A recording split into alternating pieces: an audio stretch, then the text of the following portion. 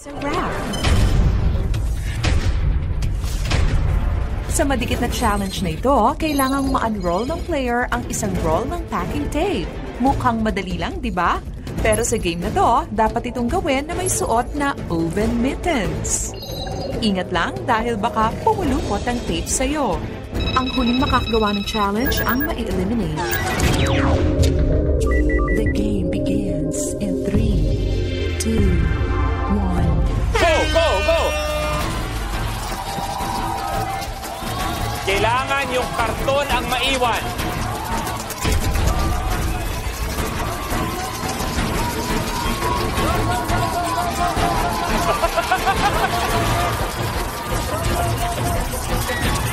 Ayop to, may pulso. Bilis, bilis. Lamang kayo, lamang.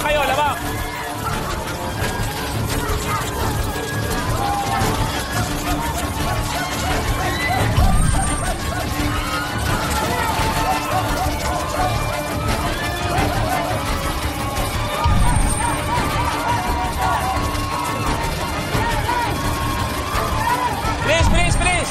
Tapos.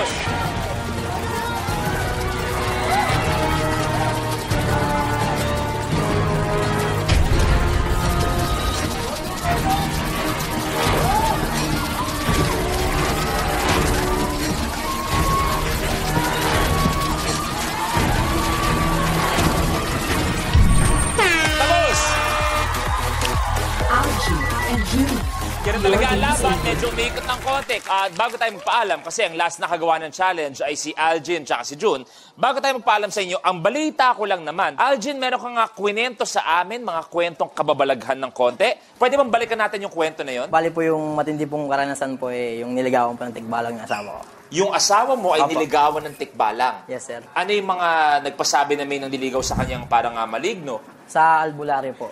Tuwing gabi po, may bumubulong po sa amin. Ay, kinegi, may bumubulong din yan pagkagabi. Tapos, anong ginawa ng albularyo para mawala? May kilala ako, magaling dyan, si Kainggo. Si Kainggo? Oo. Nangalang ang katapat, nangalang.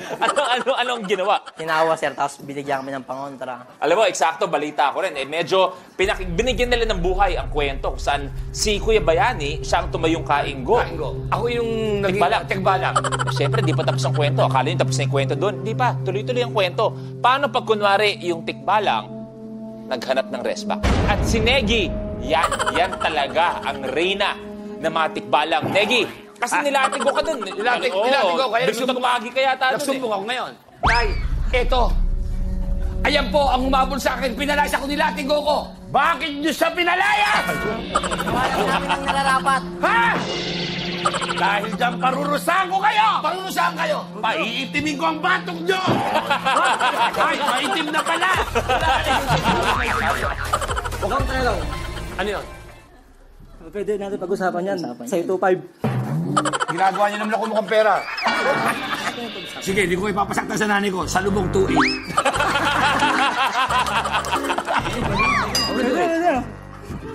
Yun na. Nanay mo ko. Tinasaktan mo ako dito. Maraming salamat, Doc Negi. Algin, bro, Jun, maraming salamat sa inyo. Sana nag-enjoy kayo. Pwede na kayo umupo. Thank you. At isa sa dalawang tandem na to ang tutuloy para maglaro bukas kung sino sa kanila makakapagsabi etong blueprint na to. Sip it off. Mag-e-enjoy ka na, may Minute to Win It t-shirt ka pa. Sa challenge nito, kailangan matanggal ng player ang mga sipit na nakakabit sa kanyang t-shirt at tenga sa pamamagitan lamang ng pagtalon, paggalaw at pag-shake ng katawan. Ang huling makakagawa ng challenge ang ma-eliminate.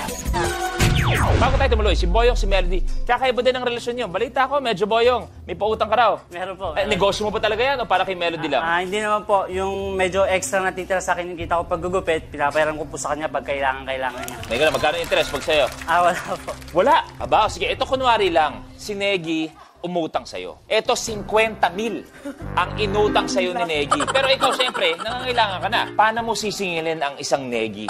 Ma'am Negi, baka pwede ko nang makuha yung nahiram mo sa akin. Wala siya. Umalis siya rito. Ay, ikaw nga eh. Kukunin ko na yung nahiram mo sa akin.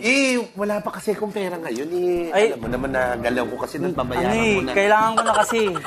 Eto na nga, nangailangan din kasi itong kumpare mo. Medyo nagalaw ko din. Mo naman lately, alam mo ano nga, dahil gipit na gipit ako. Paano yan? Kailangan ko na rin ngayong araw na to. Dali lang. Kilala ko taong to. Mauubos ang laway mo ng paniningil. Hindi magbabayad to. Ang tamang paniningil dito, ganito. Paano ka? Pinapag-usapan mo eh! Pinabigay mo na naman yung pera mo. Hindi ka na nakaluwag. Thank you very much. Thank you. Ready na ba kayo? Ready na? Ready na po. Yung mga unang player, pwesto. The game begins in 3, 2, 1. Go!